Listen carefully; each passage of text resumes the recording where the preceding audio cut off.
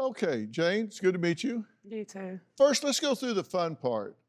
Where were you when you learned you had won? When I won, I was at home with my mum.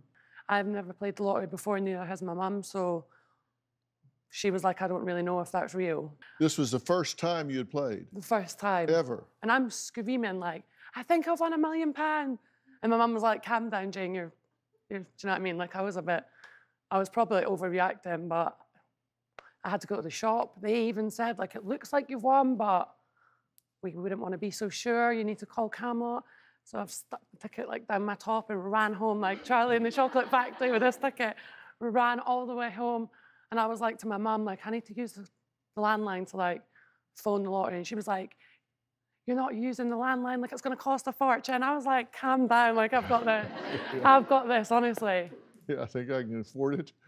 All right, and so you get confirmed that you've won it, and do they publish who's the winner? So it's choice. It is, you can be anonymous, but you're encouraged to go public. They prefer that, especially when the case is a bit different. So because I was 17, they were like, oh, it's kind of unheard of, like, you should tell people. Yeah.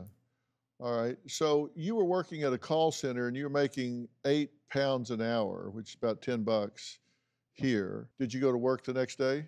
I stayed off for a week because I had to meet Camelot and like the press and do a press conference, but I did go back to work. My contract was like a 6-month, and then they offered me another 6 months, and I was like halfway in it. And I thought because they were nice enough to offer me the contract, like the least I could do is like finish the contract. Yeah, but you did go to work for another 3 months? I did go back to work, yeah. Well, good for you. Thank you. So did you do your job and all? Yeah, I mean, I was kind of like switching between the job and like scrolling through online shopping, but like I did do the job, yeah. Yeah. So you said that wealth and fame coming overnight really ruined the foundation of your life.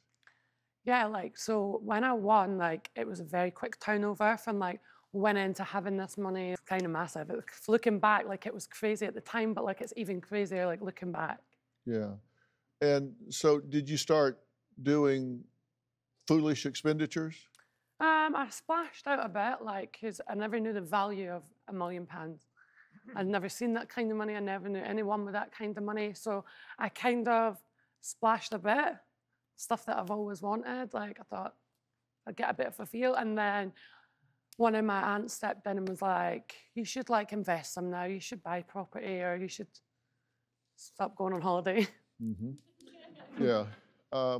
So you bought cars and that sort of thing. And you say there are horrors that you face that you wouldn't expect to come with winning the money. What was the worst thing that you had to deal with?